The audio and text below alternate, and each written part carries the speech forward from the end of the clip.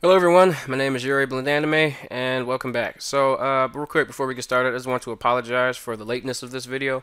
It is finals week now in school, and the last one I made was right before we went on Thanksgiving break. And as soon as I came back from Thanksgiving break, it's been very hectic for me. So I'm gonna try to squeeze these into my time schedule because I have a lot of assignments I have to do, and I actually just finished taking 2 math tests.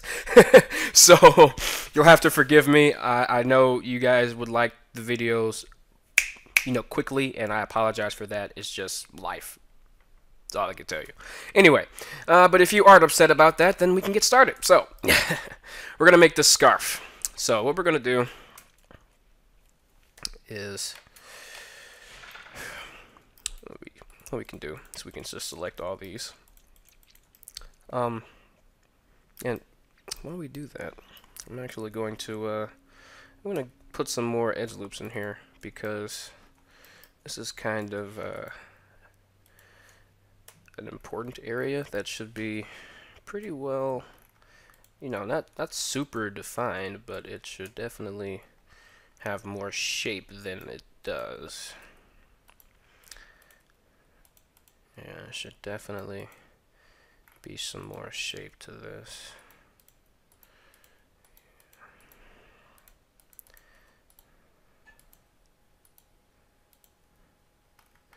Now, we're not gonna give him chest muscles. You can if you want to, but he has a suit on, so we're just gonna, assume that they're behind there.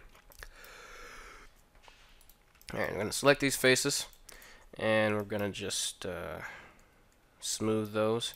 Again, if you don't remember from my previous videos, I have the keyboard shortcut set as Q or Alt Q for smooth. And you can just right click on it, change keyboard shortcut, and type Alt Q, and then that'll be your keyboard shortcut. But that's just me. You don't have to make that your smooth shortcut. It just helps when it helps to not have to bring up the menu and keep clicking back and forth, smooth, to just change it to a keyboard shortcut. So, but make sure when you do change it to a keyboard shortcut, make sure that it's not a currently mapped shortcut, because that can kind of mess up some things in Blender, and you don't want to do that. So just be mindful of that. But you can totally go on ahead and change that. So now what we're going to do before. We're going to select all of these here, and we're going to Shift D to duplicate those, P separate by selection. We have this here.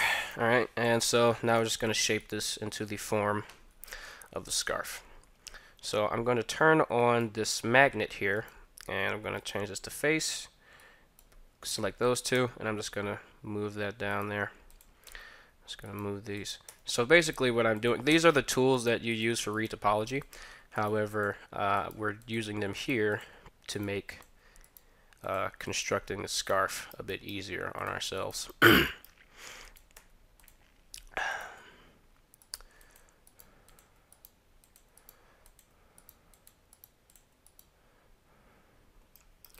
Yeah, because that's the big part. So this part up here is going to kind of scrunch in here, because this is going to lead into the knot, and so we want this to be a bit smaller than the other, or the front part. Yeah, we don't want that like draping all the way back there. Whoopsie daisy. Grab that again. I was gonna Alt H. Oh, okay. So that happened. So there's a hole here that I did not see, and that's okay.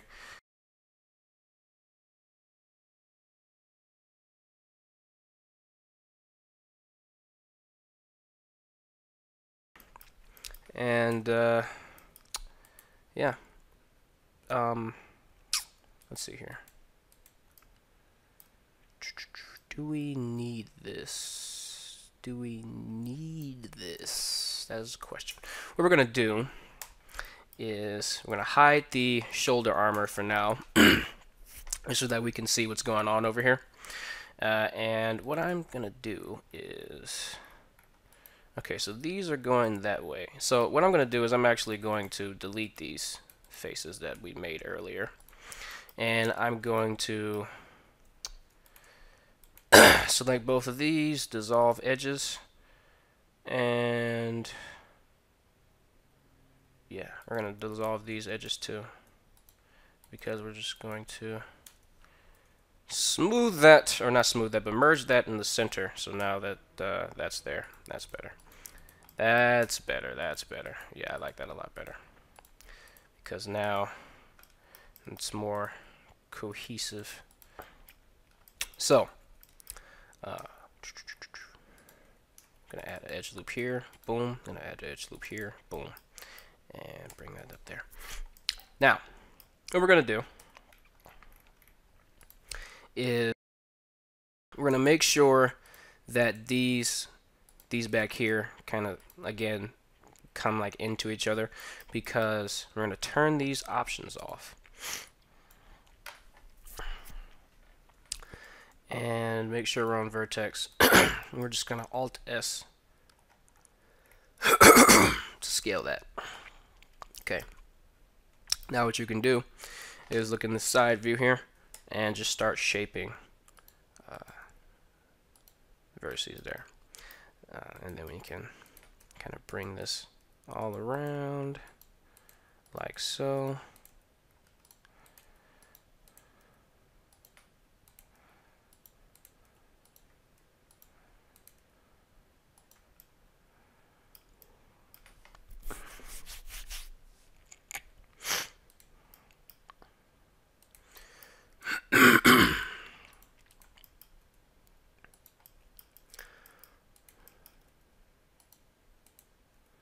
There we go. And we're going to add another edge loop in here just so that we can kind of bring this up. Now keep in mind that if you don't necessarily have to add the edge loops where I'm adding them, because when you tab into edit or object mode here, it kind of smooths over those, so you really don't necessarily have to. I'm just doing it just for my own visual sake. Like, you know, if you maneuvered this a certain kind of way, this could actually just fold over here without that.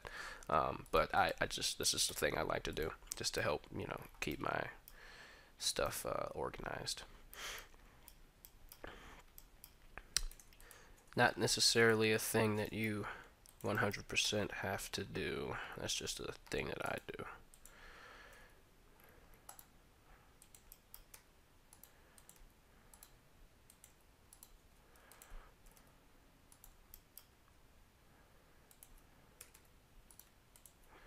Just add sliding these back because I want to give I want to give these kind of equal spacing. I don't want them too crunched up. Okay. Got one more edge loop in here, and that's going to be fine because we're going to add a crap load more of edge loops very soon. No one cares. Anyway.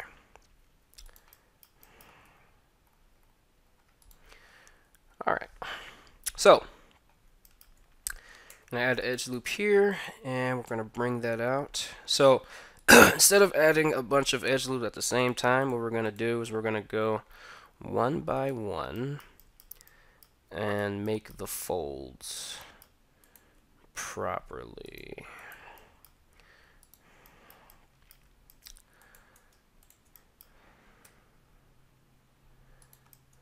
Yes, indeed.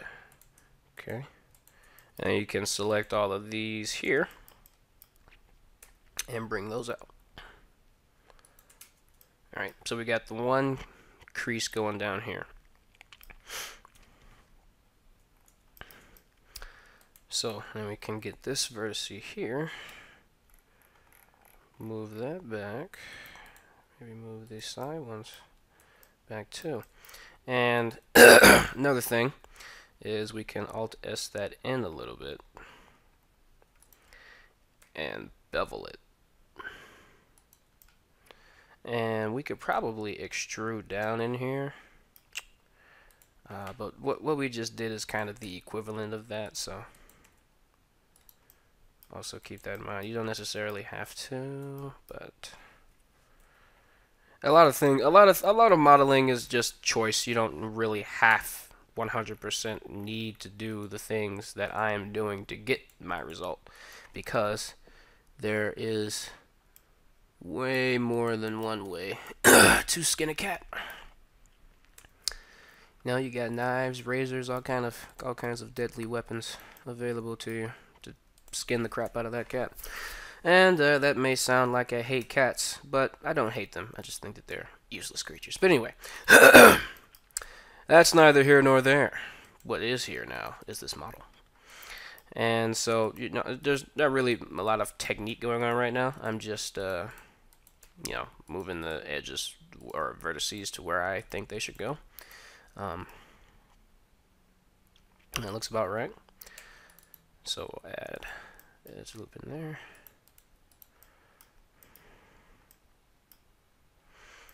Okay. And then we'll add that. Okay. So for these, in the E to extrude, make sure proportional editing is off. We're going to scale those in. E to extrude those down. Scale those in. And we're going to extrude them back up. Scale those in. E, scale, E, G, Z. Move those down. Scale them in. E, Z, up again. And you see what I'm doing here. I'm just creating layers and layers and layers, just so that it looks, like just something folding in there. And this will be the last one. This will be the last layer that we make. And we're going to extrude that one more time and bring that in there. Now what we're going to do is we're going to make sure that it's all the way down here, because, and this is a trick that some game modelers use. You can really just Alt-M, center there, bam. So now you can't tell that it's a separate, it doesn't really have a bottom, which is cool. So turn proportional editing back on. I'm sorry I'm clearing my throat a lot. It's allergy season and whatnot. Making a lot of apologies, but well, I mean, it's what it is, man. It's what it is. What it is, what it is, what it is. Okay, so we have a problem here. So these two vertices somehow, oh wait, no, they're not merged. Then what in blue blazes? Okay, turn off proportional editing and set off. Thank you. Ah, how many vertices are there? Holy crap! There's a lot of vertices in that one point. So be mindful of that. Make sure you don't have doubles, because doubles can, well, for lack of a better term, F your S up. Made myself laugh. Anyway, so just gonna extrude, not extrude, but scale that out too, just to give it some form. And now we're gonna add the wrinkles that are coming from here to the back, because this back part is, extremely wrinkled. So you just add edge loops and whatnot. Just add a few edge loops here and there. Okay, and don't worry about that. It actually helped it look better, in my opinion. Maybe we could probably smooth some of these out here, but really that's all we need, because we're going to come to the back here and we're gonna grab these here. Boom, boom, boom, boom, boom, boom, nope, boom. And I think that's gonna be good. And just Alt S, scale those in, and Alt S, scale these out, scale these in again, and scale them out.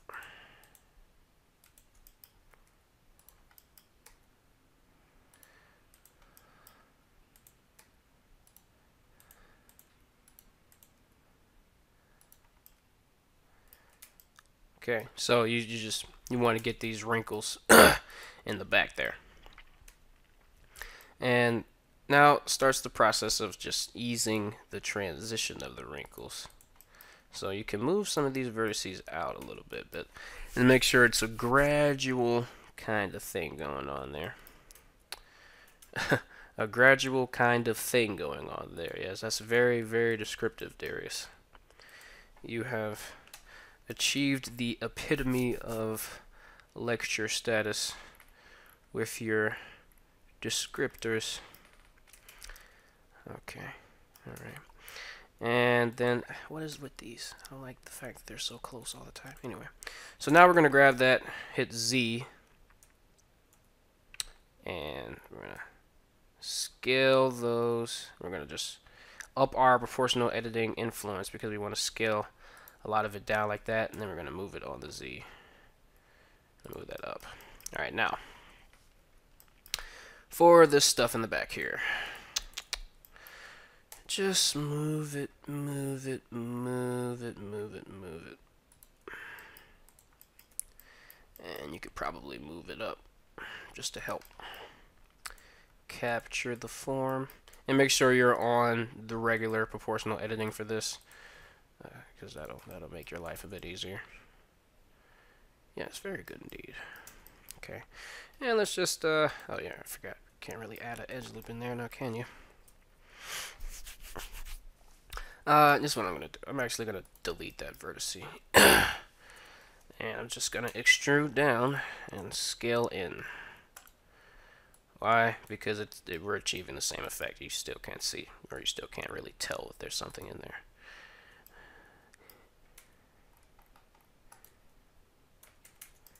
Okay, and we're gonna bring that in there. We're gonna scale that inward. Okay, good. All right. So that's pretty much the scarf. You can do some more to shape it up if you want, but that we're gonna call the scarf done. How long have I been recording for 17 minutes? So yeah, that is the scarf. It took me 17 minutes to do that. I have to work on my time anyway. So thank you guys for watching. In the next part, we're gonna make the what is that? The knot back here. And we might do his hair.